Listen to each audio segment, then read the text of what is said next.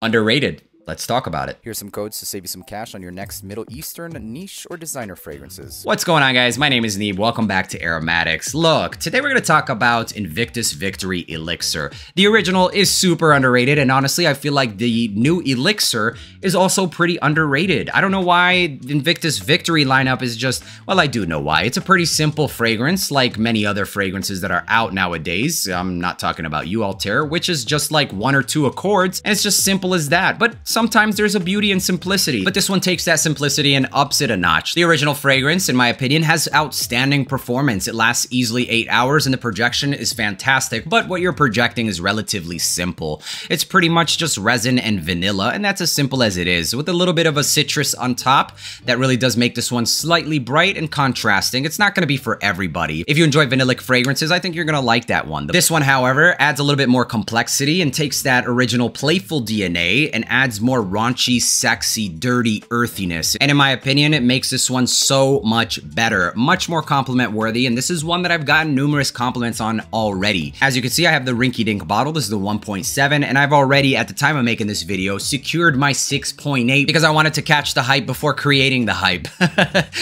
That's pretty messed up. That's just the name of the game. You're damned if you do and you're damned if you don't. But this fragrance, in my opinion, I don't think it's gonna, go up in prices. I'm just messing with you guys. I genuinely believe, though, that this one deserves more hype. It smells great. It takes that original DNA of vanilla. I mean, think about it. It's simple. Vanilla, amberwood, and patchouli. A vanilla fragrance with some added earthy nuances and some warmth. That's what this one does. It takes the original DNA, makes it much more sexier, and because of that, this performs a little bit better. There's more in the air than there is with the original one, too. The original one is honestly forgettable now. I used to stand up for the original one, and at this point in time, there really is no point in it anymore. I would easily drop the original for this one any time of day. The original, though, I think is still more suited for the younger crowd, so 25 and below, or maybe even 23 and under. You could even wear that as a teenager, Invictus Victory. Very nice, sweet, playful, vanilla, and easy. This one I would reserve more for like 22 and up. So if you're actually 20 and up, this is gonna be more sexy. It's gonna be a lot more for like dates, people that are looking for more date night type of fragrances, sexy vibes. As far as the versatility goes, this, in my opinion, is pretty versatile. It's ambers, it's vanilla, it's patchouli. There's really nothing complicated to it, but it's very sexy. I have worn this to the gym, and I'm an advocate for wear what you want when you want. If it works on you, then it works on you. So it really depends on each person, but if you feel like rocking it to the gym, rock it to the gym. Just don't spray it too much. Be considerate of where you're going, because that's exactly what I did, and guess what? I got compliments, and it worked for me. It's as simple as that. Vanilla, earthy, dirty, raunchy, sexy. Definitively masculine. It's not a fragrance that I think is unisex, and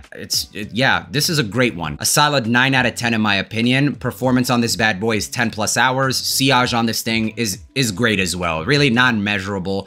A lot of the sillage ratings and stuff like that, it's almost impossible to measure. If I get wafts, I'll say an arm's length, and I usually just count or see how long the wafts last. And for this one, I got about, or a good 2 hours of wafts from this fragrance. So 2 hours and arm's length. That's pretty much all I have to say about this fragrance. No need to stretch it out. Invictus Victory Elixir. Go to the mall and check it out for yourself. You don't have to buy a bottle. If you enjoyed watching this video, make sure to leave a like, hit that subscribe button, and until the next one, peace.